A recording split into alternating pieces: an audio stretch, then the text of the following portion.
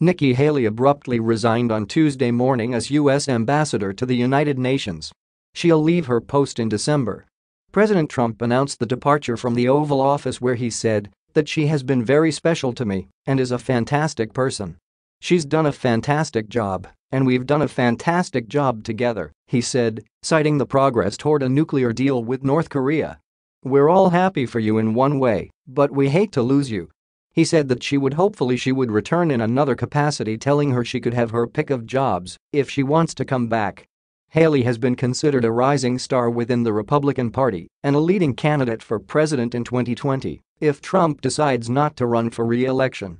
She put those rumors to rest on Tuesday, though, in the joint appearance where she said she would be campaigning for the current Oval Office occupant in 2020. The resignation was first reported by the news website Axios. White House Press Secretary Sarah Sanders did not confirm it, but said a tweet minutes after Axios reported the resignation, President Trump and Ambassador Nikki Haley will meet in the Oval Office at 10:30 a.m. this morning. This event will be open to the pool. The president subsequently said in a tweet that he'd be making a big announcement with my friend Ambassador Nikki Haley in the Oval Office at 10:30 a.m.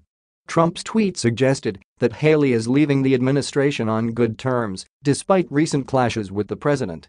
She spoke out strongly in favor of Christine Blasey Ford after the university professor levied an accusation of sexual assault against Judge Brett Kavanaugh.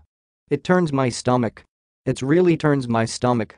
I mean, Ms. Ford needs to be heard, but Brett Kavanaugh needs to be heard, and the Senate has a responsibility here, Haley told Fox News. They have to lead. They have to make sure it's fair, they have to make sure it's responsible, and they have got to take the politics out of this situation.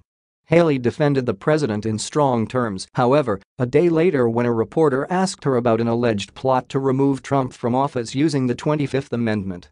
A cabinet-level member of the Trump administration since the Republican took office, she said no one is questioning the president's mental acuity.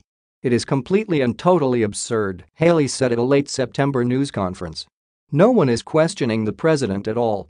If anything, we're trying to keep up the pace with him in the fact that he's got a lot that he wants to accomplish very quickly, and we're going to continue to support him in the way that he does that. Apparently, that support will no longer involve her acting as the face of the United States on the global stage at the United Nations. Even before her announced departure from the Oval Office, Haley had already wiped her Twitter bio of any mention of the United Nations and the Trump administration. A State Department source indicated to DailyMail.com that her resignation wasn't as abrupt as it seemed. She didn't tell anyone at State before she told the White House, but people suspected this was coming, the person said. She was asking some of us a few months ago about timing. Seems now like she decided to wait until Justice Kavanaugh's confirmation was over so she wouldn't be a distraction. Trump said that he told her roughly 6 months ago that she wanted to take time off at the end of a 2-year stint